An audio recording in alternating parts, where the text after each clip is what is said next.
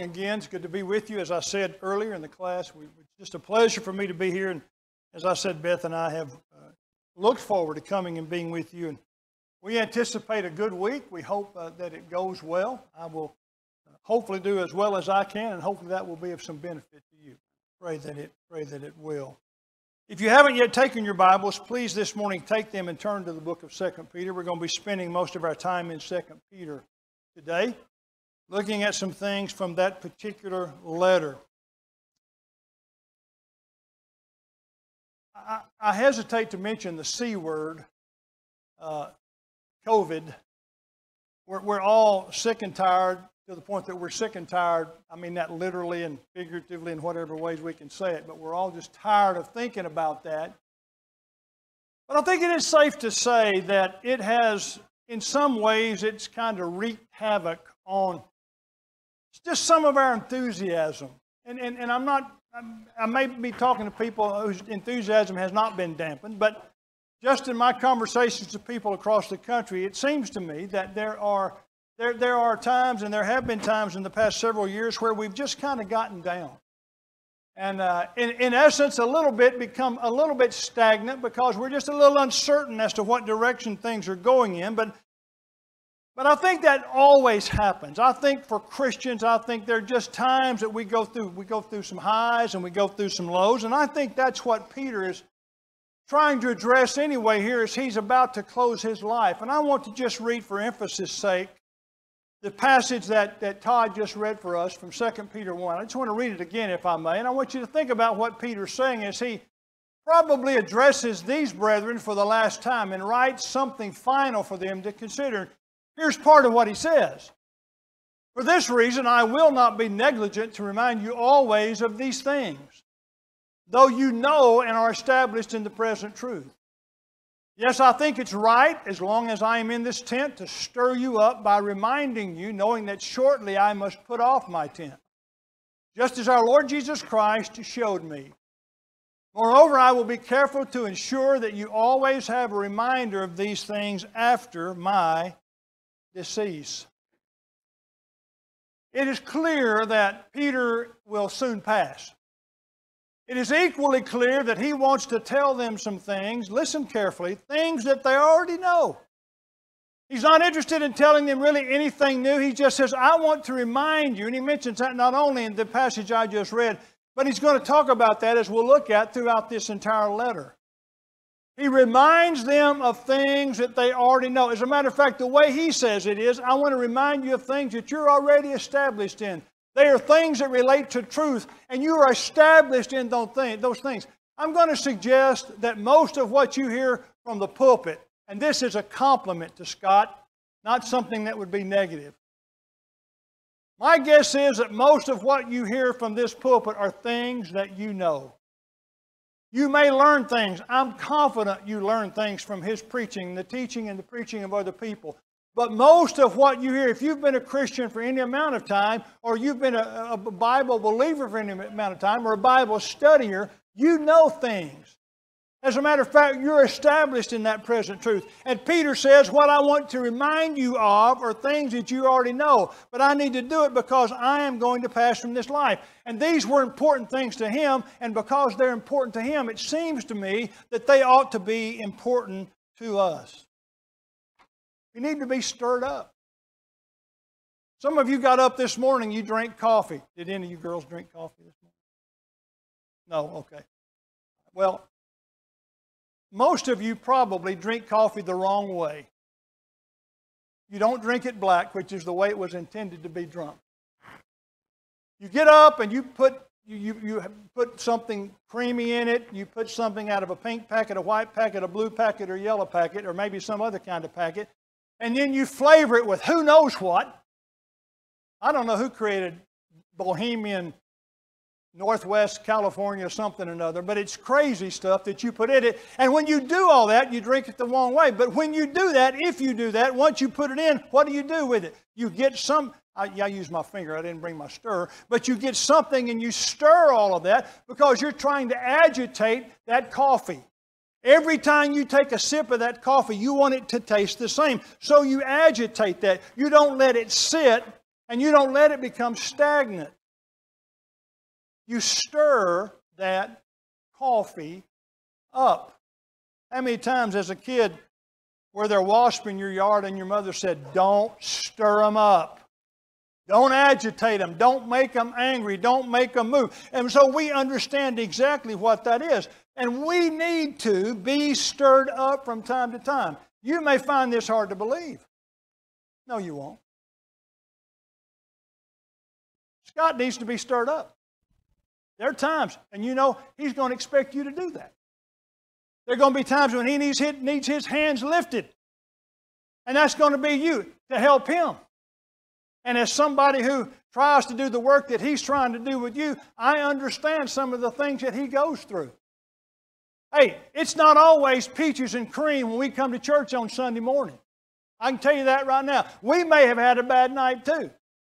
We may have been dealing with certain things too, just like all of you do with your family. All of us need to be stirred up from time to time. And Peter says, what I want to leave with you as I hope are some things that will stir you up.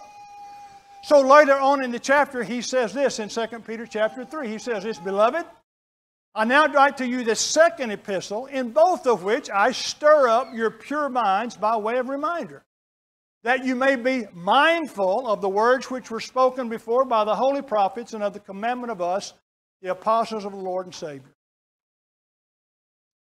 I cannot overemphasize the fact that it's the words that stir us. It's the words, as he says here, it's the words of the holy prophets and the apostles. And that's why when we study and when we speak and when we talk about spiritual things, we begin and we end with the Word. And he tells us that we need to remember these words. That's why what we're doing this week is so important in all of our classes and all of our studies. But I want you to think about this idea of remembering. What does it mean to remember? In 1836, a group of freedom fighters in Texas were defending the Alamo. And General Antonio de Santa Anna, the general of the Mexican Army, came in April of that year, and he and the Mexican Army overtook the Alamo, and depending on what history you read and what history you believe, killed all that were in the Alamo on that particular day. It was a great victory for the Mexican Army. And 6 months later, as these freedom fighters reassembled under the leadership of General Sam Houston, they met the Mexican Army at a place called San Jacinto. And they overtook the Mexican Army and they defeated that Mexican Army. But for the 6 weeks prior to that, from the time the Alamo was taken, the battle cry that was attributed, at least initially, to General Sam Houston was, when you go into battle on this day, remember the Alamo. That wasn't so that they could pass Texas history. It wasn't that they could remember the date itself. They wanted to remember the significance of that day. Remember the Alamo. And that was a battle cry. And no doubt that battle cry, as do many other battle cries, helped motivate them to fight to the finality on that day and to gain, at least initially, their independence from Mexico. Last week, on the 13th of June, Beth and I were married, were married 36 years. It's been a great 36 years. That was our anniversary, and we weren't quite able to celebrate it because we were involved in some other things, but in time that's going to happen. 36 years. And neither one of us, I think, unless we lose our mind, and that could happen, but neither one of us is going to wake up one morning and forget that we're married to each other. I remember the day well. She remembers the day well. And we know what that date means to us. She's not concerned that I'm going to forget that I'm married to her. I don't think. But there may be times where she's concerned that I remember the importance of it, that I remember the significance of it. Now let me get to something more important that we're going to do shortly. When Jesus instituted the Lord's Supper, He said, "Do this in remembrance of me." How many of you this morning got up and said to yourself, now what is it that I do on Sunday? What is it that I do on the first day of the week? I don't remember what it is today. And what's the significance of that in my life as a Christian? Nobody got up this morning and began to ask those questions. Why? Because we know what it is. We know that the central part of what we're doing in a moment and really for the whole day is remembering the death of Jesus on the cross. And we will do that. We will remember that in His way in just a moment. But may I tell you, I believe with all of my heart, Jesus is not concerned that we'll forget that He died for us. That's a historical fact that I don't think I'll ever forget. And I don't think you'll ever forget it either. Jesus doesn't want us to take this supper because He's afraid we'll remember what happened. He's afraid we'll remember how important it is to us. It's the significance of the fact that this supper serves best for us. That's why we remember it. He wants us to remember that in that particularly special way. It is the significance of the facts, as I have stated. So, what is it that Peter says, I want you to remember? Well, let's go to the 3rd chapter further down. In verse 3, he says this, knowing this first, that scoffers will come in the last days, walking according to their own lust, and saying, where's the promise of His coming? For since the fathers fell asleep, all things continue as they were from the beginning of creation.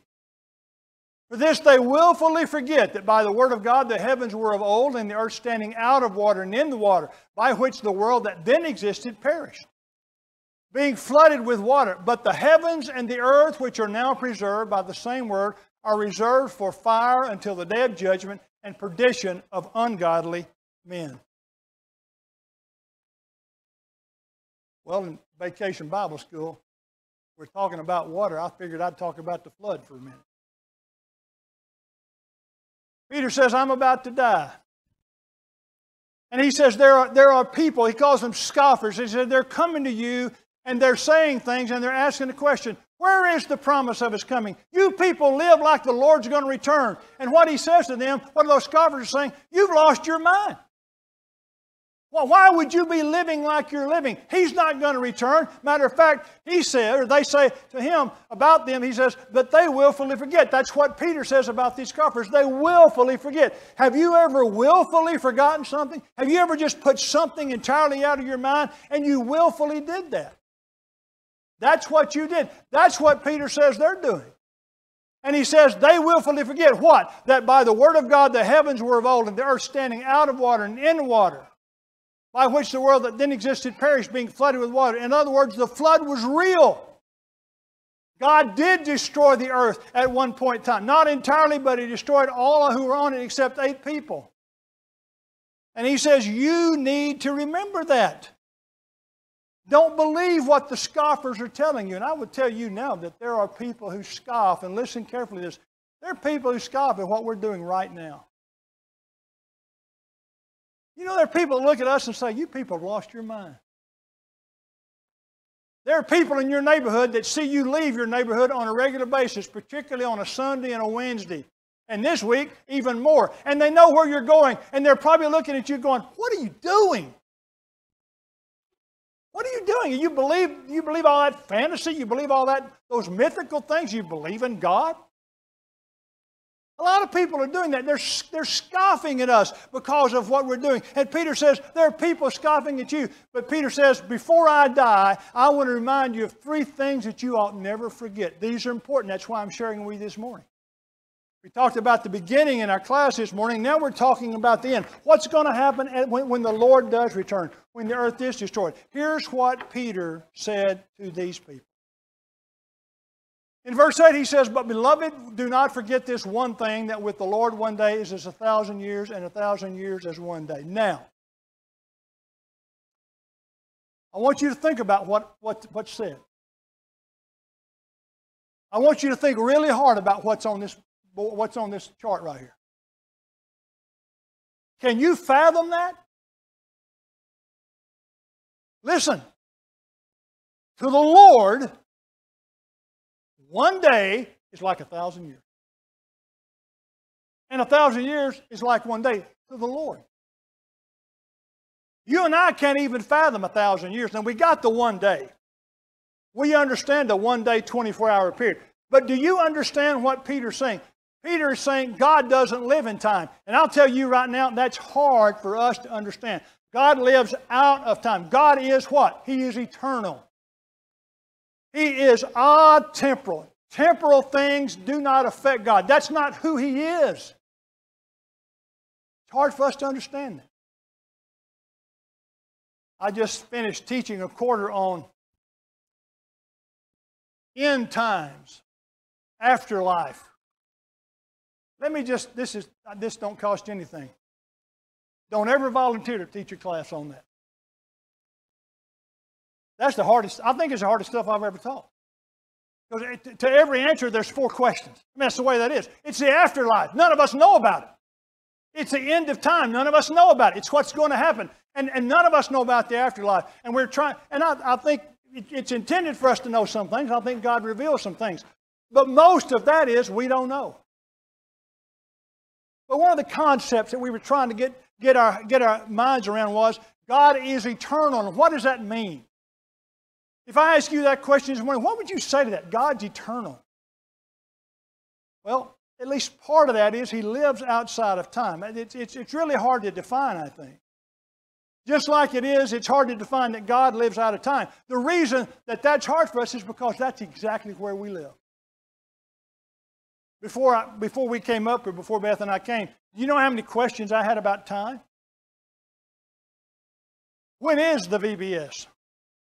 How long does it last? How long do I speak? When does it start? When is it over? I mean, there's hundreds of questions. There'll be other questions this week that relate to time. Our lives relate to time. You couldn't function if it weren't for time. I couldn't function in it if it weren't for time. And Peter says, let me tell you something. You people who are saying that God's not going to come back because He hasn't yet come back, and because you think He's just forgotten you, here's what you need to understand. God doesn't live in time. Does it ever cross your mind, possibly, that God's not going to do what He says? Do you ever say to yourself, you know, it has been a long time. It's been several thousand years. It has been a relatively long time. Maybe, just maybe, that you start to think like a scoffer. First thing Peter says, the very first thing. As a matter of fact, it's not only the first thing, it's the one thing that he says, don't forget. Look at that. Do not forget this one thing. You may forget the rest of it, but don't forget this. God doesn't live in time like we do. Just get that out of your head. He's atemporal. And then he says in verse 9 this. He says, the Lord is not slack concerning His promise, as some count slackness, but is long-suffering toward us, not willing that any should perish, but that all should come to repentance. This is one of my favorite verses in Scripture. Peter says, the Lord's not slack. I know what they're telling you, but the Lord's not slack. He's not forgotten. He's not slack concerning His promise like they say He is. But check this out. He is long-suffering. I want you to transcend yourself to God real quick. I'm going to give you 10 seconds to be God. I'm going to give you 10 seconds to not only be God, but to be everything God is. If you looked on this earth and you saw what He saw, would you put an end to it? Would you shut it down? Would you burn it up? Can you imagine what God sees when He looks down here? I have a dear friend who has preached for many years. Early in his preaching life, he was at the building one day and he decided he was going to come home for lunch, which was not his normal routine. He came home from lunch and he pulled into his driveway and noticed a truck that he didn't recognize in his yard, in his driveway. So he just walked in the house and didn't see anybody, walked into the bedroom, and his wife was in bed with another man. He turned around, not knowing exactly what to do, stunned. He turned around, walked back outside, got in his truck, and left. 2 hours later, he came back to his house. The truck was gone that he had not recognized. His wife was still there. He walked in, and he said basically what I'm about to say to you, to her. He said, I'm not exactly sure what's happened, but I've been thinking about this now for the past 2 hours, and he said, I need to tell you something. He said, I love you. I've always loved you. I always will love you. And we need, whatever our problems are, we've got to work this out. Which was, I thought, a remarkable thing to say 2 hours after he'd seen what he saw. She looked at him after he said to her what he said. She looked at him and said, I need to tell you something. She said, I don't love you. She said, I've never loved you. And she said, I never will love you. He thought for a moment, and at some point in that conversation said to her, we need to make this work. It became very sterile in terms of just the conversation. But he said, we need to make this work because it's what God wants. We've got to somehow pull this together and make this work. She consented to stay in the house. She consented to make an effort. For 18 months, they lived in the same house. They shared no room together. No dining area, no living area, no sleeping area. They shared no room together. But they did stay under the same roof for 18 months. During that time, she would leave for days at a time and go where he knew she was going. And she knew that he knew where she was going. And yet, he waited. And she would come back to the house eventually. And she would live under the same roof, under the same conditions as she had done for several months. After 18 months, he decided that he would save some money as he could, and he bought her a gift. He bought her a ring. He invited her out to dinner. She accepted the invitation. They went out. They sat, changing no conversation, just eating the dinner. After the dinner's over, he reached in his pocket. He pulled out a small box. He put it on the table. He pushed it across. And as he was pushing it across to her, he said, I need you to know this. I love you, and I've always loved you, and I always will love you. We need to make this work. She picked up the box. She opened the box. She looked at the ring. She closed the box. She put it on the table. She pushed it back to the other side. And she said this, you to know this. I don't love you. I've never loved you. And I never will love you.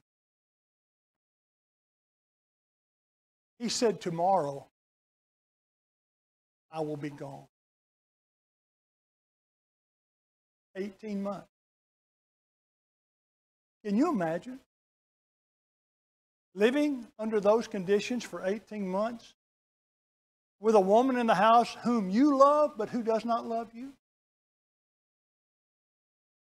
18 months long suffering. Can you imagine what God sees when He looks on this earth? Can you imagine the spiritual infidelity that God sees and that God can put an end to with one simple command? And yet He doesn't. And here's why I like this verse. Do you know why God doesn't do that yet? He's not willing that any should. He does not want one person to go to hell. You ever thought about why that is? Because God created hell for the devil and his angels. He doesn't want any of His creation to go to hell. He wants us to be saved, and He's long-suffering, and He's doing all He can to see to it that we are what we ought to be. My last semester of college, I took a biology course.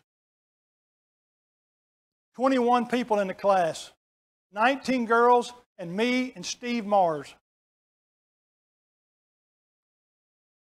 19 girls who were all nursing majors, Steve Mars and me, who were education majors.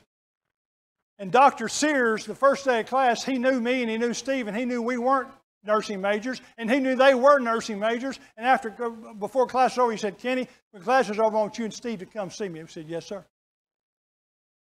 First class over, we went up to his desk, and he said, "Now, I know you boys don't particularly want to be in this class." And I said, "Well, it's not the class we mind. There's 19 girls and 2 boys. We like those odds." But I said, this is going to be hard. He said, "This is going to be hard." He said, "I'm teaching this class for these nursing majors. I'm not teaching it for you and Steve. And I know you're in here because you need the class." I said, "Yes, sir, that's exactly right." He said, "I'm not teaching the class for you, but I'm going to help you. I'm going to tutor you and Steve. Y'all going to be the most educated education majors in biology that's ever come through this university." He helped us. Anytime we needed help. He didn't give us things, but He helped us. He helped us learn. You know why He did that? Because He wanted us to do well. That's the most earned B I ever got in a class in my entire academic life. He wanted to help us. Let me tell you something, my friend, and I want you to listen to this, please. God wants to save you. He's not trying to send you to hell. He's not trying to make your life miserable because He doesn't want you to be with Him forever. Just the opposite. He wants you to not perish. He wants you to be saved. He is long-suffering. And Peter says, don't you forget that.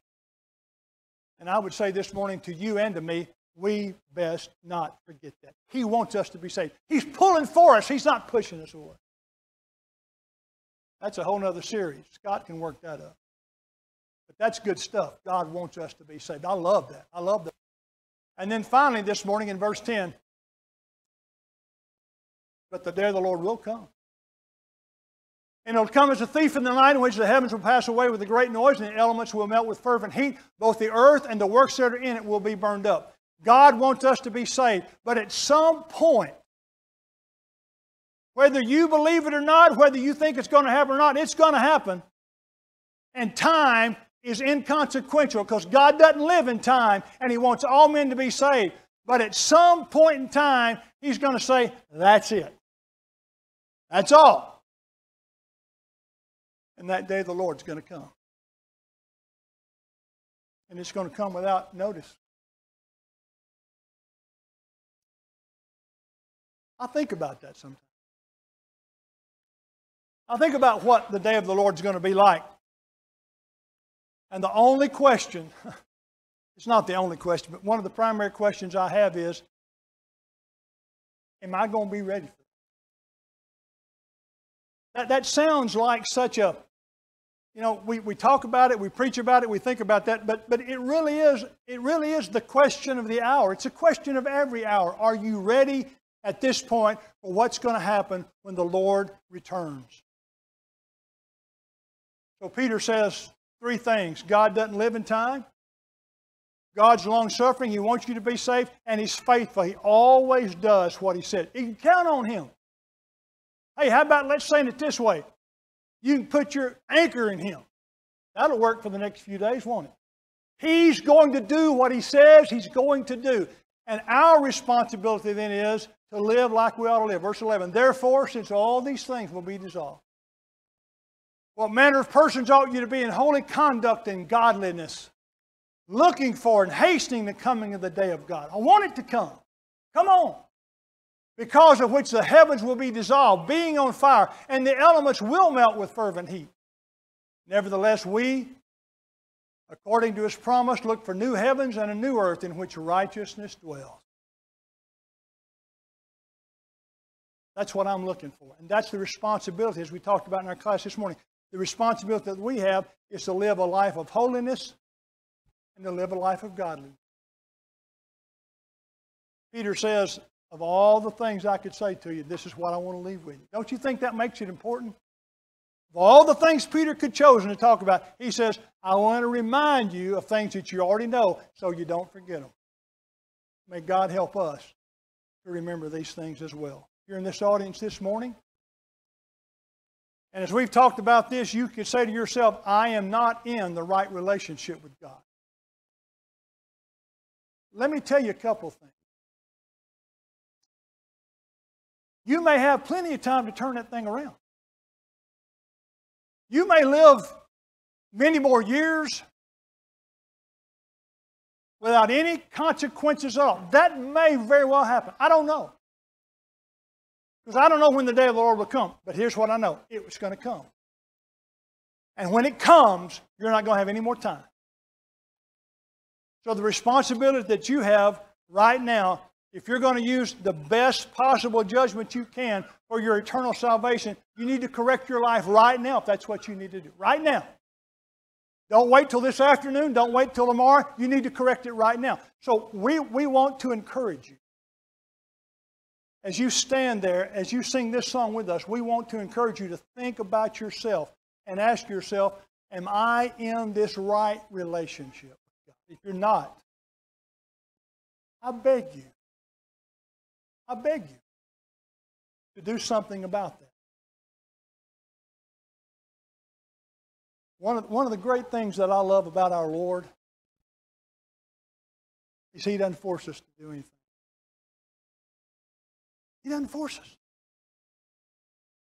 you want to live without Him, if you want to live apart from Him, you can do that. He said, that's your choice. That's your call. But He said,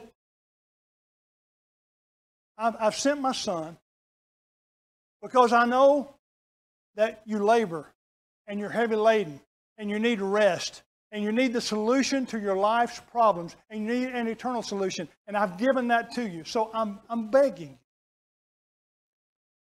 to do something about that.